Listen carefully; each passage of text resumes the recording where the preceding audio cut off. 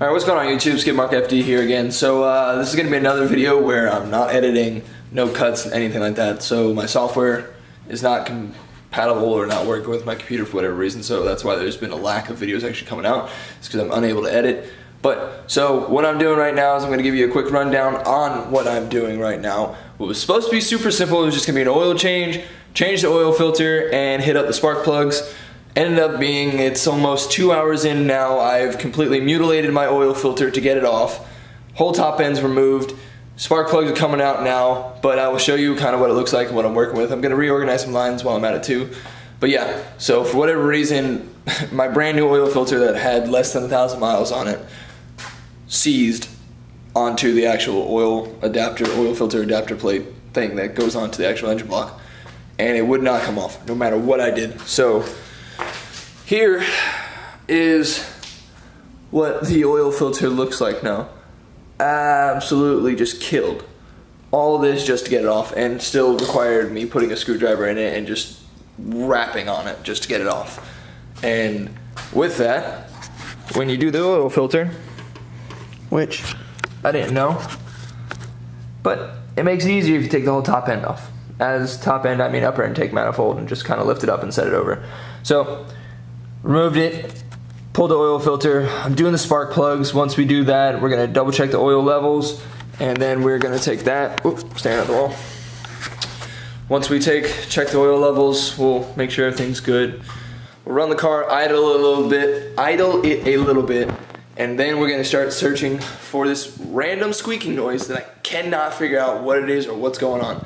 So in the front right corner of the car, when you're driving, there's this annoying little squeak that's just like ee, and I cannot figure it out. I thought it was the blower motor. It's not the blower motor. That's a different squeak. So I'm gonna start the car, idle it, see if I can find it. It definitely sounds like it's coming from the engine bay. I think it might have been one of the wires that I used, or one of the security wires that I used on the turbo blanket. I don't know if you can see it, but the turbo blanket, rub it up against the strut tower. So I remove that, we'll see what happens, and then we'll get on it. So pretty much you're gonna see me cut here, and I'm literally just gonna pick up once we get all this stuff done, and we're gonna just do a super simple video. It's gonna be this and that, put in the video, no cuts, no edits, and just have fun. So yeah, see you then. Alright, what's going on guys? So we're back. I got the spark plugs in, got the oil filter off, the new one on. I cut that little wire that I was talking about on the turbo blanket, reassembled everything, and then ended up stripping out the little threaded part that goes into the throttle body that the bolt threads onto. Stud. So the stud ended up stripping.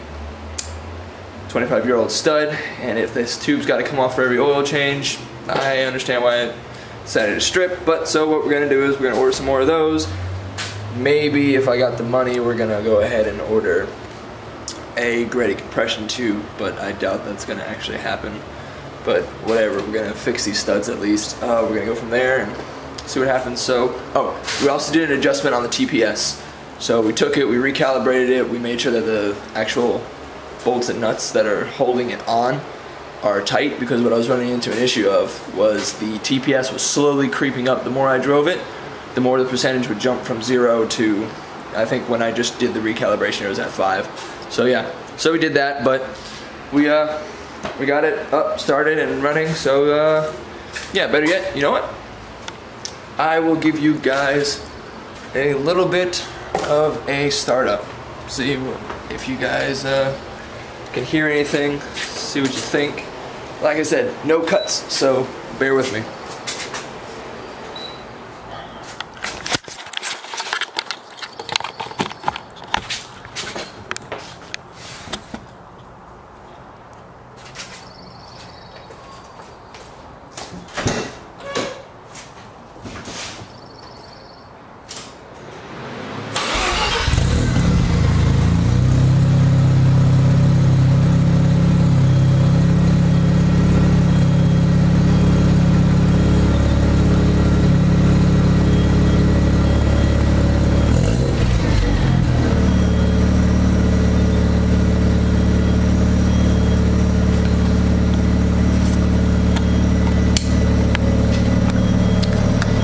yeah, there's the startup, there's its idling.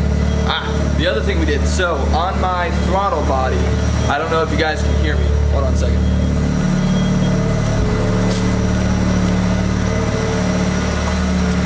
So on my throttle body, there is coolant passages that were used to control like startup, idle, warm, so the higher RPM, so the actual engine warms up a little bit faster. And that system was deleted on mine.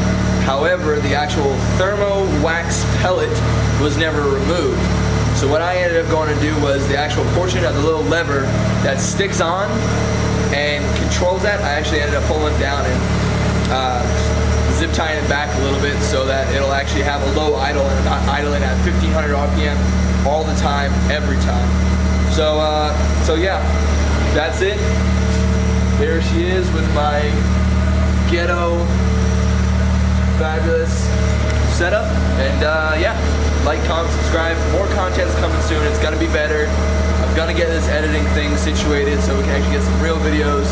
I have some car cruising, car meets that I've went to that we're gonna meet up with, and I'm gonna try and get a video of this really cool 370Z Nismo that I actually ended up, the owner, me and him became friends. But yeah, that's all to come soon.